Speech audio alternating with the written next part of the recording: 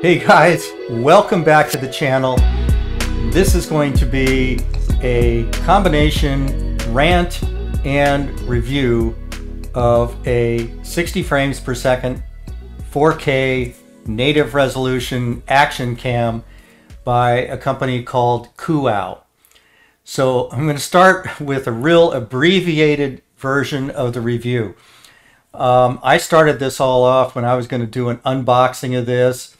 It was $80 on Amazon, included all the usual action cam accessories, billed itself as native 4K resolution with 60 frames per second, electronic image stabilization, and it had an external microphone included with it.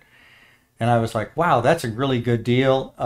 But it's not out of the range of possibility because action cams have been dropping in price pretty steadily over the last 2 years. And you're starting to see more and more 4K ones show up, and you're starting to see them show up with external microphones. So I thought, well, it's normally $100 and they knock $20 off the price. And you have 30 days to try it out, you know, because I have Amazon Prime. So not a whole lot of risk there other than potentially a waste of time. Well, I'm going to cut to the chase. It was an absolute piece of junk. There was no way that the video resolution was anywhere close to 4K. Most likely it was upsampled 1080p. The electronic image stabilization was next to useless on it. In fact, it added a lot of jitter to the video. And I'll show these later because when I originally cut this video, I went through the whole unboxing process, and brought all the accessories out and stuff like that. But after I took the footage, I just decided it wasn't worth your time even messing around with it. So we just get this out of the way from the very beginning. The camera is a piece of crap. All right. So next we're going to talk, and this is the rant part, about fake reviews on Amazon. And of course, everybody knows that a lot of companies pay to have their products reviewed. And, you go through the reviews as best you can, and you try to see, well, is this really a legit review, or is it something else, or does it sound like it's been paid for? And in this particular case, the reviews didn't sound like they'd been paid for so much as they sounded a little bit overly enthusiastic. But all of them were verified purchases. So, then the next level down that you have to do is you have to go through and look at the negative reviews, the ones and the twos. And you start reading those and you see, well, did somebody complain about the resolution, or did they complain about the frames per second or something? And in this particular case, I couldn't find much. What I, basically found was a whole lot of 5-star, 4-star, 4.5-star type reviews saying this was a great camera. And, ooh, I use this for my daughter's, graduation. Oh, we took it out birding, and set it up in the forest, that kind of stuff. So when I actually got the camera and I took it outside and took footage of it and then ran it back through Premiere Pro, I was just absolutely astounded that anybody in his right mind could assume that this camera was capable of doing 4K, let alone electronic image stabilization, because it was so bad that it would just have been painfully obvious to anybody that this was not a 4K camera. All right, so I left a video review on YouTube and I put up a review on Amazon, and I gave the camera basically 1 star on Amazon. And of course, I kind of shared my feelings about it on YouTube, but I was a little bit windy in actually getting to the point about how bad the camera was. So in this particular case, after I posted both of those, I got about 4 or 5 days later, I got an email from the folks at COOAU. And the first email I got from them was basically said, "Hi, this is Eric, the sales manager of COOAU Action Cam, blah, blah, blah. Sorry about the problem. So in order to make you have a happier shopping experience, I can send a new action cam for free and it will be delivered by Amazon. You may receive it soon, or if you prefer to get back your money, we can also provide a full refund to you. Okay, that's all well and good, but I'd already sent the camera back to Amazon, so I replied as such, and I said, under Amazon Prime, I already returned the camera and I got my money back. This camera is not true 4K and the EIS is useless. I took test footage at 4K and 1080p with the EIS turned on and off. The quality was terrible with bad jittering and jello, plus the 4K resolution exhibited heavy artifacting, which is probably because it's really being upscaled. All right, so then we go back, and now a couple days later, a couple days later, I get a reply from COOAU again. This time it says, hi, we read the suggestions you made carefully, and we also perused your reviews on YouTube and Amazon. I'm sorry for your bad shopping experience. I will promptly give your feedback to our boss and engineering department. Thank you very much for your suggestion. I didn't make any suggestion other than they have a piece of shit camera. So in order to compensate you for your time and effort in using our camera, we sincerely offer you a $50 compensation. Okay, this is after I've already returned the camera. In addition, we will launch a new dual-screen sports camera in 3 months with upgraded image quality as well as features. I sincerely invite you to test our new camera for free and give us your opinion for improvement. And I'm sorry for the inconvenience, blah, blah, blah. Eric from COOAU. All right, so this is kind of typical. What a lot of these camera companies will do is they will seed the market with a whole bunch of cameras that they've given out there supposedly to verified buyers, but in reality what's happening is the people buy them and they get immediately reimbursed for some ridiculous sum of money via PayPal or Stripe or whatever their preferred platform is for that kind of stuff, or even Venmo. And what happens is that keeps that transaction off of Amazon. So now you have no way really of showing of Amazon going back and testing those reviews for compensation, because the compensation is totally outside of Amazon. And this is part of my gripe. And, you know, it's just, I think, a bad state for reviews in general, is that there's so many people out there that are absolutely willing to sacrifice their souls for a freebie. Your soul is mine. Even though they still may end up paying 20 bucks for the camera with their $50 rebate or whatever the hell it was, they are still promoting a piece of crap product. And so what happens is that for maybe the 10 or 20 people that get their little rebate through PayPal, you probably have 100 or 200 or so people that are buying the camera at the price the vendor has set, and now they're not quite willing to admit that they got a piece of shit.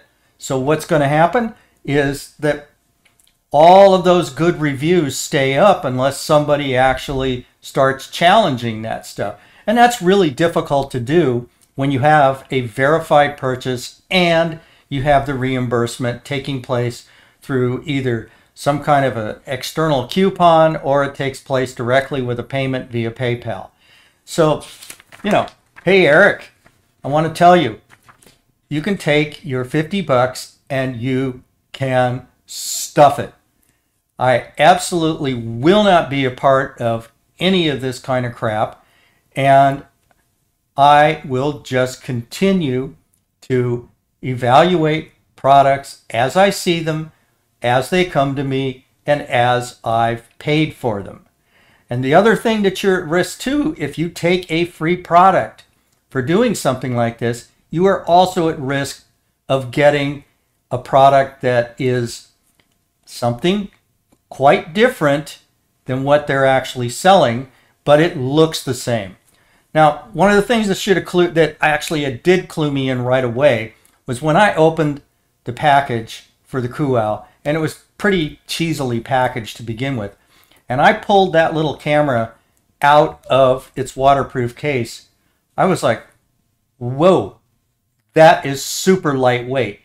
And I just had a hard time believing that there was going to be any sort of stabilization, whether optical or real, gyroscope inside there. And I was going to have a hard time believing that they could cram all the electronics in there to create a 4K camera. And I was absolutely right. They couldn't. It was super lightweight. It was probably 1080p, and they upscaled it. Just to give you a reference point, this is a few years old. This is a Soocoo,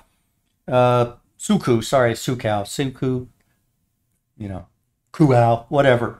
Anyway, this is a Soocoo camera. Now, this actually is a pretty decent little camera. It was a C30, and it is legitimately 1080p, 20 frames per second.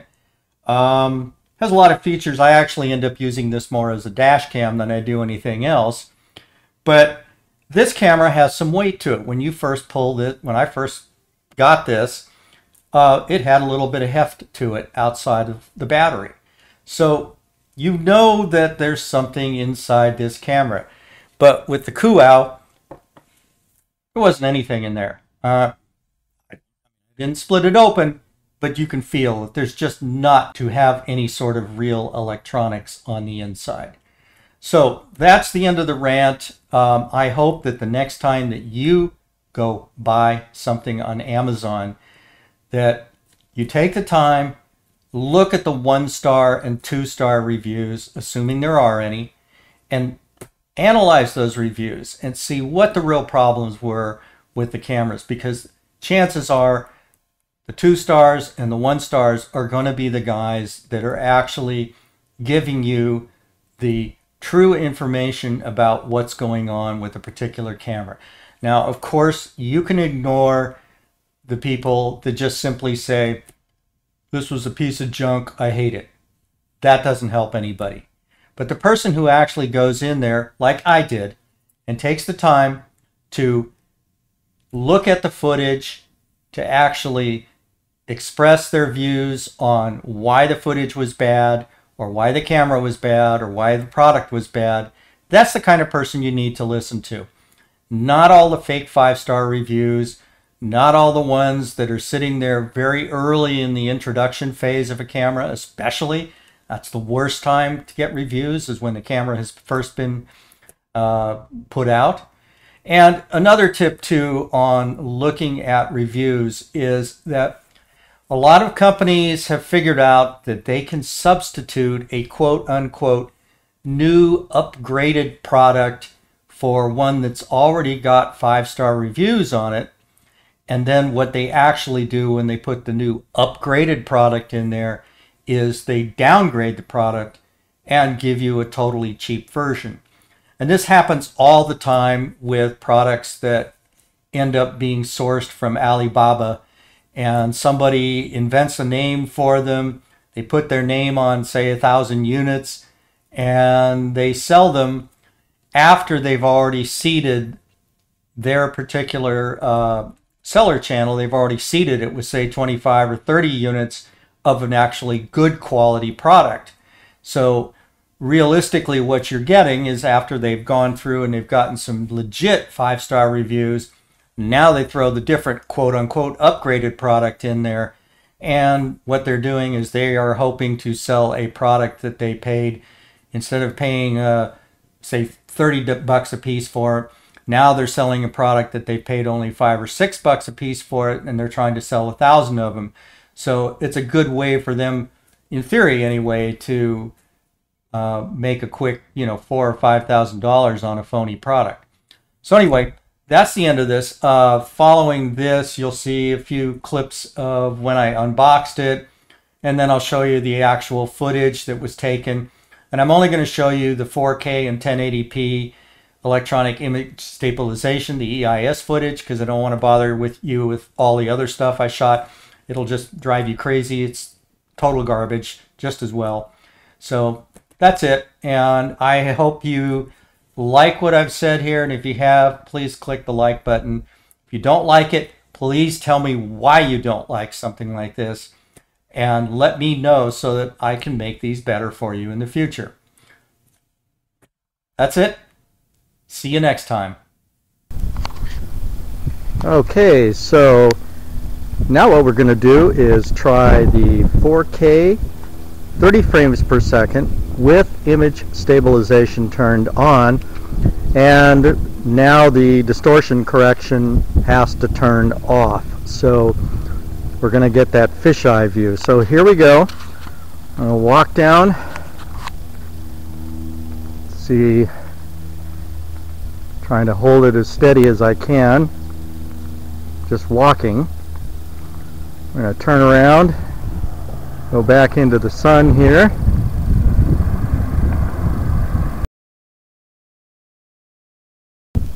Alright, so the next mode I'm going to set this for is 1080p, 60 frames per second, image stabilization turned on. Same thing, we're just going to walk up the street.